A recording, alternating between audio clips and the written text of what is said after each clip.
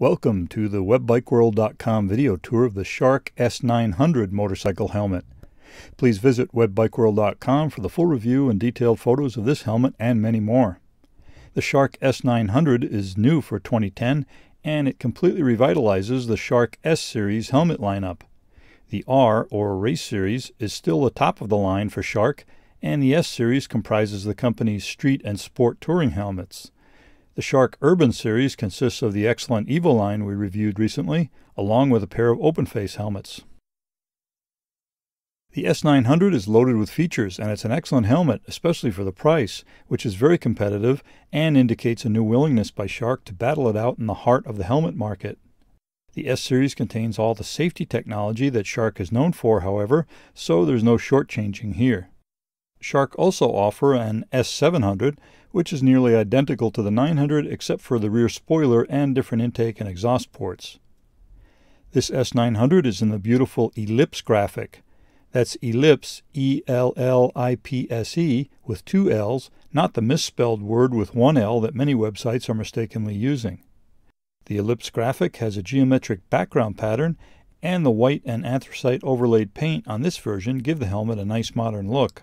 The S900 face shield lifts through 5 solid detents, with the first defogging position slightly larger than expected.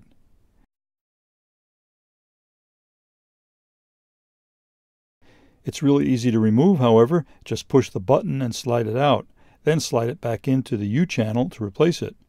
It's a bit awkward here because of the camera position, but you can see how easy it works. The S900 has a unique blade spoiler in the rear in this plastic that looks like aluminum, and the top vents in front repeat the faux aluminum design. The vents are small and open with a slider across the top towards the rear. The chin venting system is excellent and operates with a small rocker button on the front of the vent grill. The chin bar has vent channels that direct the air onto the rider's face through the chin bar. That's a definite plus. The S900 also has an internally rotating sun visor that works with a simple lever on the left side. The visor can be stopped in any position, but like most of these internal sun visors, it could always be made darker, and it wouldn't hurt if it rotated farther downwards. The helmet liner is removable and fairly comfortable, and the DOT version of the S900 seems generously sized, so be sure to read the webBikeWorld.com review, where we also have photos of the S900 Faust Lumi version that glows in the dark.